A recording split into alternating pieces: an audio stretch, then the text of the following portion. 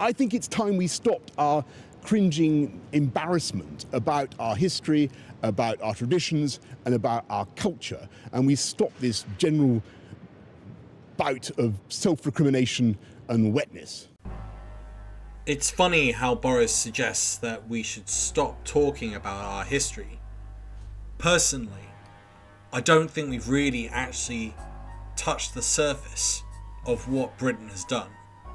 From being involved in multiple genocides to being one of the biggest drug dealers in history. I'm going to go over this, but I'm also going to link it in with something that Farage and Starkey have also been harping on about as well, because they too have been talking about how we shouldn't talk about this level of history, and in fact it's a rewrite. As a historian and as someone who's gone through the English history system for school, I find it spellbinding that they say this, because when I was at school, when I was a boy, we did not get taught about the genocides that we were involved in, or the drug deals that we took part in, and yet they're some of the biggest parts of our history. Now, there are obviously other things that we did well. You can talk about the significance of the Industrial Revolution. You can talk about the idea of spreading democracy. Or you could talk about helping Europe on a number of occasions. Stopping tyrants and dictators to completely take over. But we shouldn't also ignore the negatives. And it feels like we do that on a regular basis. So this week, that's what we're going to focus on. And we will not forget Boris's part in history, both in his denial of some of our actions, as well as his involvement in one of the highest death counts in English history. Bear in mind, in a year Boris presided over, more people have died than the Nazis managed to do in 5 years of bombing us. Have a listen to Boris's denial. Some say it was a snub to Britain. Some say it was a symbol of the part Kenyan president's ancestral dislike of the British Empire.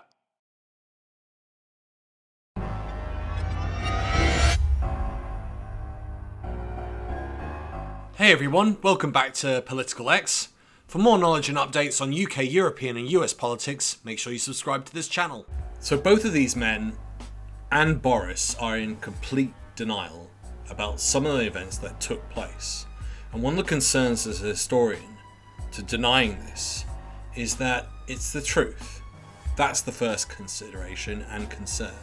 The second thing is, if you do not reveal what this truth is, how can you move forward? You cannot be in a state of denial. You have to be able to analyse it and recognise what took place. Now, unfortunately for British history, we have a substantial history that involves a number of genocides, some of which are on such a large scale they are unique in history. So I'm going to go in chronological order and we're just going to go through all of them. Then we're going to have a listen to what David, Starkey and Farage say about this history and about this rewriting of history. We start from 1526 and talking about Britain's involvement in the Atlantic slave trade, a trade that went on all the way until the 19th century. It spanned 3 continents and involved the removal of over 10 million Africans. Slavery had been around for thousands of years, but this form of slavery was unique in the fact that it was determined based on the colour of skin, making it unique in history, as well as the uniqueness of the transatlantic trade, with the majority of the work being done by the Portuguese and the British being significantly ahead of the Portuguese in the trade. Women, men, children were taken on board ship, they were shaved, they were branded as if they were some form of cattle, stowed on board in conditions which seemed very similar to that of the concentration camps. Women were taken on board to be raped, children were exposed to paedophilia, men and women were brutalised, and the crews generally filled the ship to the brim. About 1/3 would not make the journey across. This even included the use of sharks as a form of terror, which would follow the boats in the hope of getting some poor soul throwing themselves overboard or being thrown overboard. This is the biggest forced migration in world history. And Sir Francis Drake and his brother were both involved in this slave trade, and they were the first Brits to be involved in the slave trade. Whilst the slave trade was taking place, the British had also moved into North America and the Caribbean, committing a number of genocides, both in what is now known as the United States, Canada, and the Caribbean. On the island of St. Kitts, the Kalinago Genocide took place, where 2,000 of the locals were massacred, and the rest were then deported to the island of Dominica. Multiple genocides were either attempted or were successful in what is now known as the United States, including the Pequot, Narragansett, and the Ottawa Indians. In the end, 90% of Native Americans within the United States will be wiped out by the early 1900s. This is all started by the British. What you'll hear in some scholarly arguments is that actually disease was the main cause of this. However, there's very little evidence to back that up. Disease at best would have caused about 30% of the fatalities that took place. However, what we are aware of is disease plus war does create that level, and there is good reason to us to actually justify that, and that's what's taken place in Australia, and we'll look at that in a minute. That's because we still have Canada to talk about. A country that only officially separated in full from the United Kingdom under the Canada Act of 1982. And this is important because we're going to look at the genocide that took place, which started with the taking of Aborigines and putting them in schools and indoctrinating them into Christian and British ways. A toxic legacy that caused unbelievable levels of damage. However, of July of 2021, it's been discovered that the schools that were taking in these children to convert them into British and Canadian thinking now have mass graves. Thousands of children have been butchered under the British watch. The next is Australia from 1770 or 1778, depending on when you want to have a start date for colonisation, with 90% of the population having been destroyed. Again, there's only one other example of this in human history, and that is the Americas. Similar tactics were put into place, whether that was germ warfare or assaults on the local tribes or indoctrination and enforcement into schools. What becomes particularly shocking as well is what takes place in 1947, which I'm going to talk about a little bit later on, as it is very particular due to the weapon that they use. Britain doesn't just stop there, it also becomes involved in China. With the sales of opium, which the Qing, which is where you get the word China from. China now. Really sorry, just couldn't resist there. The British sold more opium into China, which is the reason for the opium wars in China, which there were two. The British were selling more opium into China for a longer period of time than Escobar was selling cocaine.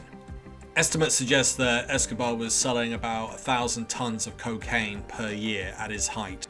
Britain's imports of opium into China accelerate past 1835 and continue for almost 50 years into the 1880s, reaching to levels of 6,500 tons a year.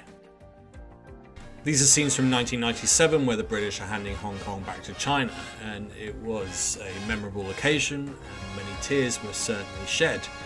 One of the concerns is obviously the fact that this territory was taken as a result of Britain importing opium in such large quantities that the government, the Qing dynasty government, was saying to the British, please stop importing that.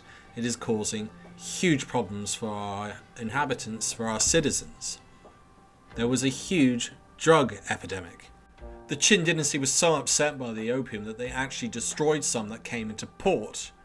The British government and the British merchants were so upset by this that they declared war and eventually claimed control of Hong Kong. From 1899 to 1902, Britain set up the first concentration camps in South Africa, not necessarily the first in the world, which would go to the Spanish in Cuba, but certainly the first to be involving the entire population of areas. These camps were disgraceful. Meagre rations, lack of sanitation, lack of medical supplies, lack of decent facilities. meant that over 26,000 women and children were to die inside these camps. One of the most shocking things that I discovered was between 1952 and 1957, the dropping of several nuclear bombs on Australia by British scientists. What became more shocking was that the areas of Maralinga and the Emu fields had inhabitants who weren't informed of the dropping of the nuclear bomb. Have a listen. This black mist rolled through the tops of the trees and along the ground and through the grasses. The information, of course, wasn't passed on to the traditional owners or to the Aboriginal people who were in the area. It was something that they had no knowledge of or didn't know how to handle.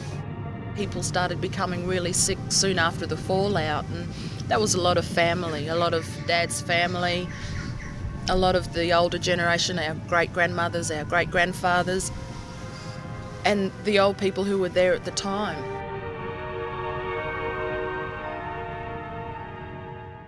My final choice is Kenya, and it's to link it in with Boris Johnson and his warped interpretation of British history.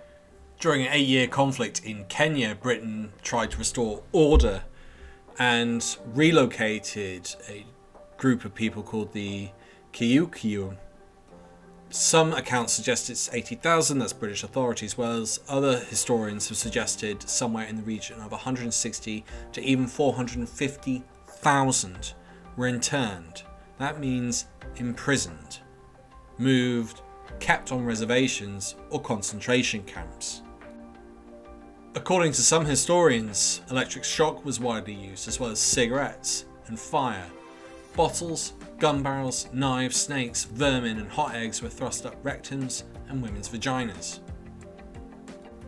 Among the detainees was Hussein Obama, the grandfather of former US President Barack Obama.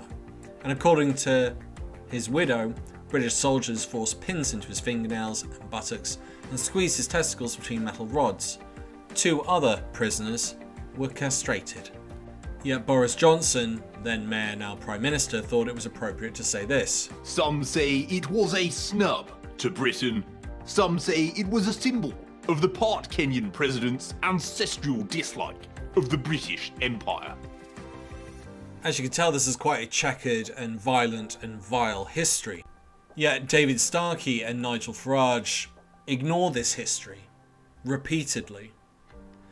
And one of the most interesting things is what David Starkey had said recently. Let's have a listen to Nigel Farage, who recently got David Starkey back on TV after saying some of the worst comments you'll hear on YouTube. You did make a couple of remarks. I won't re-rehearse them, we don't need to. Slavery was not genocide. Otherwise there wouldn't be so many damn blacks in Africa or in Britain, would there? So because some people survive, it's not that big a deal? I mean, this man claims to be a historian, and he comes up with stuff like this, and you're just going, right, well, you're clearly bigoted. You've come up with some quirky ideas that make little to no sense. We're talking about millions of people being forced to migrate, being tortured, raped, with a bunch of paedophiles involved. And he's going, not that big a deal really, is it? You know, an awful lot of them survive. What again, there's no point in arguing against globalization or Western civilization. They are all products of it. I find this weird because he's a Brexiteer. He seems to support Nigel Farage in his Brexiteering, and yet he's talking about globalization not being a problem for other groups. But it is a problem for a Brexiteer. So what is he? We are all products of it. The honest teaching of the British Empire is to say, quite simply, it is the first key stage of world globalization. It's probably the most important moment in human history, and it is still with us. Its consequences are still on, and generally speaking, in most ways, actually fruitful. And as for the idea, as I said, that slavery is this kind of terrible disease that dare not speak its name, it only dare not speak its name, Darren, because we settled it nearly 200 years ago. We didn't settle it 200 years ago. That is nonsense. Up until 2015, we were still paying off the slave debts. So it's taken us over 200 years to pay all of this off. And again, Starkey's saying this is irrelevant. That means everyone who's alive and was over the age of 16 or earning money from 2015, you were paying off that debt as well. Now, if he's suggesting that it was settled in some way, as in the act was started and now we've just paid off, great, well, let's dissect that. Skin colour, as a form of deciding if that person's a slave or not, is unique to the Atlantic slave trade, which is the beginnings of racism. Now, actually, we can track that back to the Catholic Church and the Spanish Inquisition. And the Spanish Inquisition used skin colour as a way of deciding if you were Catholic or not. I'm unaware of the Ottomans, Rome, Greece having any issue with skin colour. It was whether or not you'd lost a war, or you'd been captured in war, or you had to pay off some form of debt. It wasn't based on skin colour. That is the unique difference with what took place with the Atlantic slave trade. He then tries to make some sort of comparison with this and Catholicism in Britain. If you need to, you can hide your religious beliefs. You cannot hide your skin colour, David Starkey. Wake up. We don't normally go on about the fact that Roman Catholics once upon a time didn't have a vote and weren't allowed to have their own churches because we had Catholic emancipation. And you know what? We had Catholic emancipation at pretty much exactly the same time that we got rid of slavery in the 1830s. So that's then. Let's have a look and see if he's actually got any remorse. Want to make a bet if he does? You did make a couple of remarks that were pretty crass, and I think you probably would admit that now. And you have been cancelled. I mean, you lost your university positions. You had, I think, some books cancelled. Do you accept that what you said was rather stupid, or was it all part of free speech and open debate? What I said, come on, please, you clearly haven't been keeping up. I apologised at the time. I remember that, yes. But there's no point in doing that. What I said was stupid. I used a word, and come on, Nigel, you've never, ever, under any circumstance, made a mistake, have you? So he starts off well, and then he flips and goes, oh, you never said anything stupid, have you, Nigel? Let's have a listen to the stupid thing that he said. Otherwise there wouldn't be so many damn blacks in Africa or in Britain, would there? It's not a slip of the tongue. It's what he actually thinks. And you see it over and over again. He does another interview talking about Mary Seacole and sort of saying, oh, she didn't really do anything with medicine. And it's like, didn't really do any nursing, and it was just for the rich.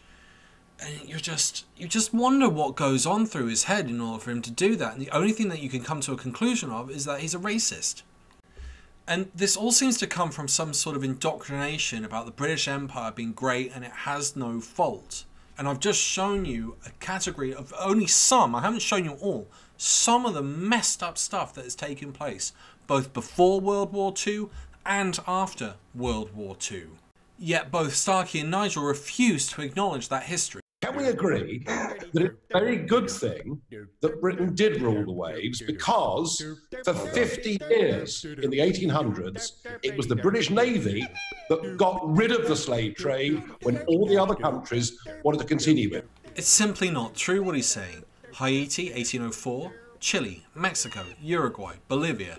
But this gets worse as well, because what Nigel is doing is saying that the slave owners were the great people because they decided not to be slave owners anymore and went around releasing all the slaves that they had enslaved.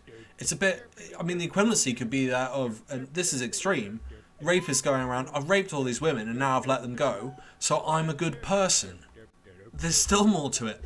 The slaves themselves didn't get any money for all the beatings, all the punishment, all the rape, all the paedophilia that they suffered. Didn't get a penny from anyone. And that law of 1833 only released children under the age of 5. Everyone else had to still work for another 6 years to gain freedom. Nigel, as usual, doesn't know what he's talking about, or he's going along with a propaganda line either left by the British Empire, which he's been indoctrinated in, or he really believes this, or he's just purporting this false ideology, false narrative about a fake history.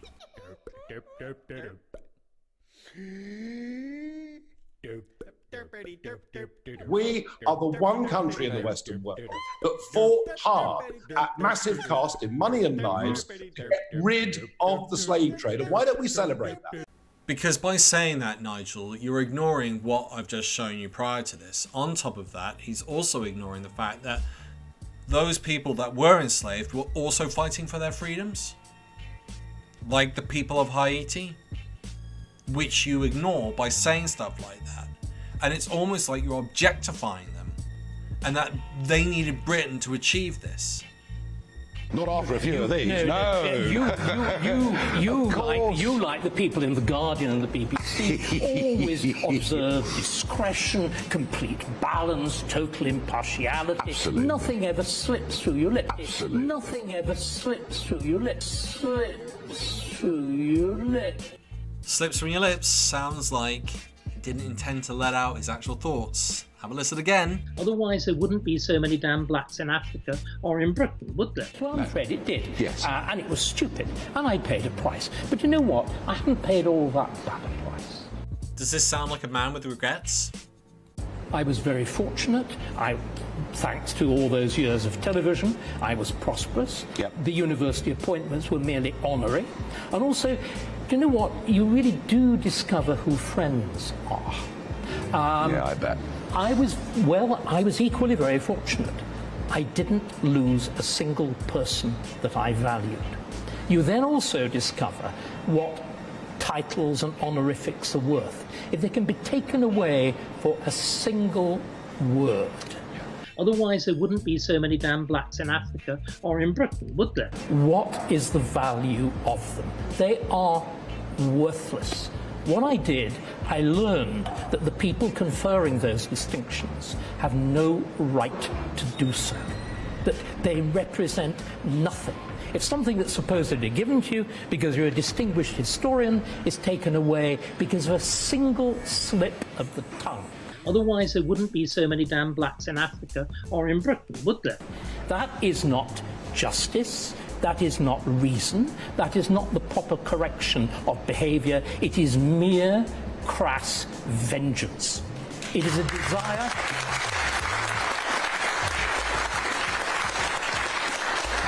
It is also an act of gross ingratitude. That round of applause is just disturbing. David. So it is an act of real-like ingratitude. You have been one of the biggest victims of cancel culture. But let me ask you one last question. No, never the word victim. Okay, all right. Do I look broken? No, you don't. You don't. Do I look But how do we get you back? No, come on. This is vital.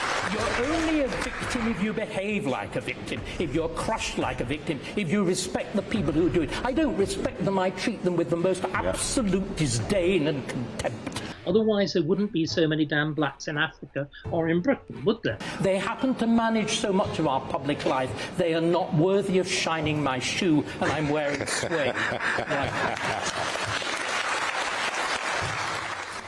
That is the end. I mean, there was more stuff. I thought this was more than enough for us to sort of dissect and detail through. I've given you a background history, and this is the type of stuff that you get. Not only does he not know his history, or he's choosing to ignore it for his own narrative, he's obviously shown no remorse. He doesn't think he's done anything wrong. He's got this level of arrogance, and frankly, so does Farage. I mean, either they don't know their history or they're deliberately ignoring it in order to achieve their goals. And I don't believe Starkey's got any level of remorse. He's just a bigot. And considering he's someone from the gay community that would have been persecuted, you'd think he'd have some level of empathy. And he has none. None. I hope you enjoyed my political observations this week. If you'd like to support me, please share the video with others and post about it on social media. If you're keen for more, subscribe, comment, like, and hit that notification button. Thanks for listening, and see you next time on Political X.